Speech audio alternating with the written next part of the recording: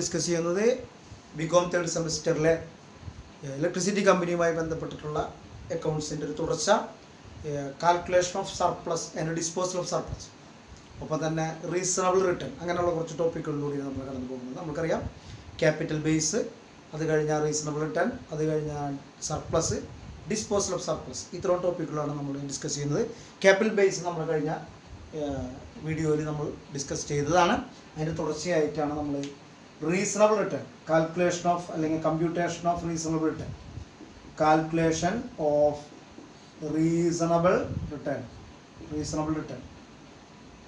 Electricity കമ്പനികൾക്ക് reasonable ആയിട്ട് കിട്ടേണ്ട റിട്ടേൺ എത്രത്തോളം ആയിരിക്കണമെന്ന് കാൽക്കുലേറ്റ് ചെയ്യണം. നമ്മൾ ആദ്യം തന്നെ കാൽക്കുലേറ്റ് ചെയ്യണത് ഈൽഡ്, അതായത് standard rate, yield rate on standard yield rate എന്നൊക്കെ പറയും. Standard yield rate on capital base. നമ്മൾ കഴിഞ്ഞ ക്ലാസ്സിൽ ഡിസ്കസ് ചെയ്ത ക്യാപിറ്റൽ ബേസ് എത്രയാണോ ആ ബേസിൻ്റെ എമൗണ്ട് ഇൻറ്റു അവർ തന്നിരിക്കുന്ന ശതമാനം പ്ലസ് 2% എക്സ്ട്രാ. അതായത് 10% പ്രോബ്ലത്തിനകത്ത് തന്നിരിക്കുന്നതെങ്കിൽ അതിലൂടെ 2% കൂട്ടിയിട്ട് 12% അവിടെ കാണേണ്ടത്. മനസ്സിലായി? അവർ തന്നിരിക്കുന്ന റേറ്റ് ഓഫ് ഇൻട്രസ്റ്റ്, താഴെ പ്രോബ്ലത്തിൻ്റെ ലാസ്റ്റ് ഭാഗത്തൊക്കെ റേറ്റ് തന്നിട്ടുണ്ടാവും. ആ റേറ്റ് പ്ലസ് 2%, അത് 2% നിയമമാണ്. ഇപ്പോൾ 10% റേറ്റ് തന്നിരിക്കുന്നെങ്കിൽ 2% കൂട്ടി 12%. ഏതുപോലെയാണ് കണ്ടത്? Capital base into, capital base കഴിഞ്ഞ ടോപ്പിക്കിൽ നമ്മൾ ഡിസ്കസ് ചെയ്ത ക്യാപിറ്റൽ ബേസ് ഇൻറ്റു ആ റേറ്റ് പ്ലസ് 2% ഗുണിച്ചിട്ട് എഴുതുക. അപ്പോൾ അതെഴുതി. ഇനി interest on investment, income from investment എന്നൊക്കെ പറയാം. ഇൻട്രസ്റ്റ് ഓൺ ഇൻവെസ്റ്റ്മെൻറ്റ് എങ്ങനെയാണ് കണ്ടുപിടിക്കുക? ഒരു ഇൻവെസ്റ്റ്മെൻറ്റ് അഗൈൻസ്റ്റ് റിസർവ് എന്നൊരു സംഭവം കിടക്കുന്നുണ്ട്. കണ്ടിജൻസി റിസർവ് അല്ല, ഇൻവെസ്റ്റ്മെൻറ്റ് അഗൈൻസ്റ്റ് റിസർവ് എന്ന് പറഞ്ഞിട്ട് ടോപ്പിക് കിടക്കുന്നുണ്ടാവും. അപ്പോൾ അല്ലെങ്കിൽ റിസർവ് അഗൈൻസ്റ്റ് ഇൻവെസ്റ്റ്മെൻറ്റ് എന്ന് പറയുന്നത് കിടക്കുന്നുണ്ടാവും. അപ്പോൾ ഇൻവെസ്റ്റ്മെൻറ്റിൻ്റെ ഒരു റേറ്റ് അതിൻ്റെ അടുത്ത് തന്നെ കിടക്കുന്നുണ്ടാവും. Investment into 1% rate by 100. അപ്പോൾ ആ തന്നിരിക്കുന്നത് ഇൻവെസ്റ്റ്മെൻറ്റ് എമൗണ്ട് എത്രയാണ് അതിൻ്റെ അടുത്ത് റേറ്റ് കിടക്കുന്നുണ്ടാവും. ആ റേറ്റ് കണ്ടുപിടിച്ച എമൗണ്ട് എഴുതുക. ഇൻട്രസ്റ്റ് ഓൺ ഇൻവെസ്റ്റ്മെൻറ്റ് കിട്ടും. ഇൻവെസ്റ്റ്മെൻറ്റ് ഓൺ കണ്ടിജൻസി റിസർവ് വേറെ റേറ്റ് ആണ്, നമ്മൾ ക്യാപിറ്റൽ ബേസിൽ എടുത്താണ്. വേറൊരു ഇൻവെസ്റ്റ്മെൻറ്റ് കിടക്കുന്നുണ്ടാവും. ഇൻവെസ്റ്റ്മെൻറ്റ് അഗൈൻസ്റ്റ് റിസർവ് അല്ലെങ്കിൽ റിസർവ് അഗൈൻസ്റ്റ് ഇൻവെസ്റ്റ്മെൻറ്റ് എന്ന് പറഞ്ഞിട്ട് സാധാ ഇൻവെസ്റ്റ്മെൻറ്റ് അതിൻ്റെ റേറ്റും തന്നിട്ടുണ്ടാവും. ആ ഇൻവെസ്റ്റ്മെൻറ്റിൻ്റെ എമൗണ്ടും ഒരു റേറ്റ് കണ്ടുപിടിച്ച് കണ്ടിടുക. അത് കഴിഞ്ഞാൽ ഇൻട്രസ്റ്റ് ഓൺ ഡിബഞ്ചർ,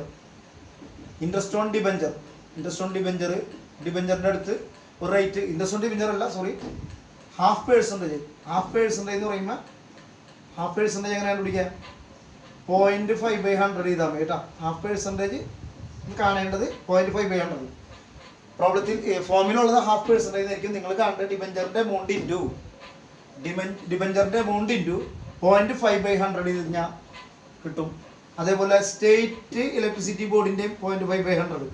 0.5% ഉദ്ദേശിക്കണം കേട്ടോ. 0.5% എന്ന് പറഞ്ഞാൽ 0.5/100 of state electricity board. State electricity ബോർഡിൻ്റെ loan of state electricity board, അതിൻ്റെ എമൗണ്ട് ഇൻറ്റു സ്റ്റേറ്റ് ഇലക്ട്രിസിറ്റി ബോർഡിൻ്റെ ലോണിൻ്റെ എമൗണ്ട് ഇൻറ്റു 0.5/100. പിന്നെ കണ്ടിജൻസി റിസർവിൻ്റെ 0.5/100. അതേപോലെ തന്നെ കണ്ടിജൻസി റിസർവ് ഉണ്ടെങ്കിൽ അതിൻ്റെ 0.5/100. ഇതെല്ലാം കൂടി കൂട്ടിക്കഴിഞ്ഞാൽ കിട്ടുന്നതാണ് എന്ത്? നമ്മുടെ റീസണബിൾ റിട്ടേൺ. കണ്ടുപിടിക്കുന്നത് എങ്ങനെയാണ്? സ്റ്റാൻഡേർഡ് ഈൽഡ് റേറ്റ് എന്ന് പറയുന്ന ക്വസ്റ്റ്യനിൽ റേറ്റ് തന്നിട്ടുണ്ടാവും. അതിൽ കൂടി 2% നിയമപ്രകാരം കൂട്ടേണ്ടതാണ്. നിയമപ്രകാരം കൂട്ടി ക്യാപിറ്റൽ ബേസ് ഇൻറ്റു ഇപ്പോൾ പറഞ്ഞ റേറ്റ് 10 ആണെങ്കിൽ 10+2 12%. അപ്പോൾ ക്യാപിറ്റൽ ബേസിൻ്റെ എമൗണ്ട് ഇൻറ്റു 12% കണ്ടുപിടിച്ചത്. പിന്നെ ഇൻവെസ്റ്റ്മെൻറ്റ് റിസർവ് അഗൈൻസ്റ്റ് ഇൻവെസ്റ്റ്മെൻറ്റ് എന്ന് പറഞ്ഞ റേറ്റ് കിടക്കണ്ടാവും. അതിൻ്റെ അടുത്തൊരു പെർസെൻറ്റേജ് കിടക്കണ്ടാവും. ആ ഇൻവെസ്റ്റ്മെൻറ്റിൻ്റെ എമൗണ്ടിൻ്റെ ആ റേറ്റ് എത്രയാണോ പെർസെൻറ്റേജ് ചെയ്തിരിക്കുന്നത് ആ റേറ്റ് എടുത്ത് കണ്ടുപിടിച്ചത്. ഇനിയുള്ളത് 0.5/100 ആണ്. ഡിബഞ്ചറിൻ്റെ എമൗണ്ട്, ഡിബഞ്ചർ എന്ന് പറഞ്ഞ ലോണാണ്. ഡിബഞ്ചറിൻ്റെ എമൗണ്ടിൻ്റെ 0.5/100 എടുക്കുക. സ്റ്റേറ്റ് ഇലക്ട്രിസിറ്റി ബോർഡിൻ്റെ 0.5/100 എടുക്കുക. മറ്റ് കണ്ടിജൻസി റിസർവ് പോലുള്ള ലോണുകൾ വല്ലുണ്ടെങ്കിൽ അതിൻ്റെ 0.5/100 എടുക്കുക. 0.5/100 എന്ന് പറഞ്ഞാൽ 1/2% ഒരു ടേമാണ് 0.5/100. അപ്പോൾ ഇത് കൂട്ടിക്കഴിഞ്ഞാൽ നമുക്ക് ഇത് കിട്ടും, റീസണബിൾ റിട്ടേൺ കിട്ടി. അപ്പോൾ നമ്മൾ ഫസ്റ്റ് ടോപ്പിക്കിൽ പഠിച്ച ക്യാപിറ്റൽ ബേസ് ആണ്. രണ്ടാമത് പഠിച്ചത് റീസണബിൾ റിട്ടേൺ. കഴിഞ്ഞ വീഡിയോയിൽ പഠിച്ചത് ക്യാപിറ്റൽ ബേസ്, ഈ വീഡിയോയിൽ പഠിച്ചത് റീസണബിൾ റിട്ടേൺ. ഇതിൽ തന്നെ നമുക്ക് സർപ്ലസ് കണ്ടുപിടിക്കാനുള്ള ഫോമാണ്.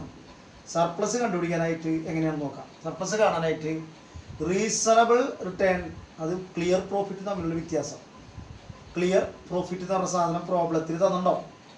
ക്ലിയർ പ്രോഫിറ്റിൽ നിന്ന് റീസണബിൾ റിട്ടേൺ കുറക്കുക. ഇപ്പോൾ നമ്മൾ കണ്ടുപിടിച്ച റീസണബിൾ റിട്ടേൺ കുറക്കുക എങ്ങനെയാണ്? ക്ലിയർ പ്രോഫിറ്റിൽ നിന്ന്, ക്ലിയർ പ്രോഫിറ്റ് എന്ന് പറഞ്ഞാൽ ഏതാണ് പ്രോബ്ലത്തിനകത്ത് തന്നിട്ടുണ്ടാവും. തന്നിട്ടില്ലെങ്കിൽ തന്നെ നമ്മളുടെ ഇൻകം കൂട്ടി എക്സ്പെൻസ് കുറച്ചാൽ നമുക്ക് എന്ത് കിട്ടും? ക്ലിയർ പ്രോഫിറ്റ് കിട്ടും.